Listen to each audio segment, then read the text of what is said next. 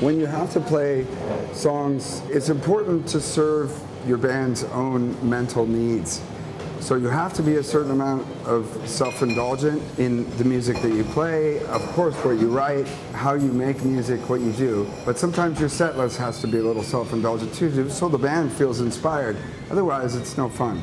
That said, you kind of got to play the hits, you know what I mean? Because people pay to see your band and they want to have a good time, so they don't live in your everyday life. They see you once every 3 years, and if you don't play that song they love, they're pissed off. And I'd rather them be happy than me be happy. We do play some songs, once they were written, we never did not play them.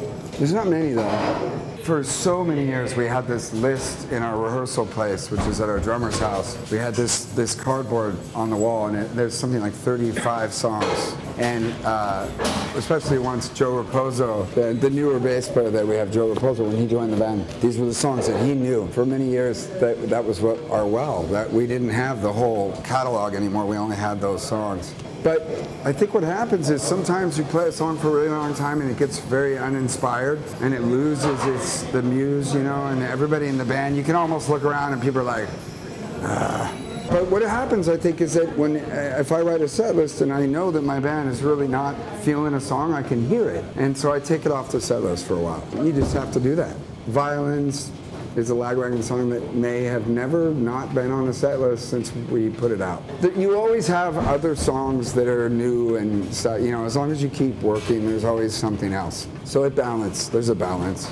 It happens as the longer you're in a band, and I have seen our band many times for years and years. We're playing almost the same set and it really bothers everyone in the band, but no one says anything because nobody really wants to bum anybody out, you know, so we just kind of get together and we have little jokes, lots of them.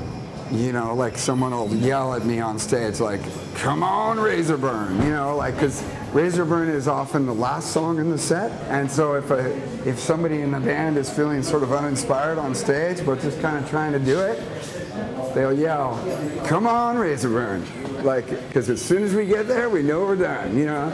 You have to pay attention and you have to talk about it, and we do every once in a while. And when we do, we try to add some new stuff. And you can just feel it. It happens on tour sometimes. In the middle of a tour or even a weekend, I'll think, this isn't working. And then I'll say it at sound check. I'll say, let's bring some other material, and you guys seem really like not into this. And somebody will say, yes. And then we do it. It's like a family, you know? The difficult thing is that you want to play some kind of the same songs because you've got to get really good at playing them. There's a chemistry element when you're on tour. It's like if you're a band that changes your set list every night, then you never really get into a groove, you know? And you sort of, there are elements to it that you have to, there is some repetition. And repetition is somewhat good because, yeah, you have to get the chemistry, you know?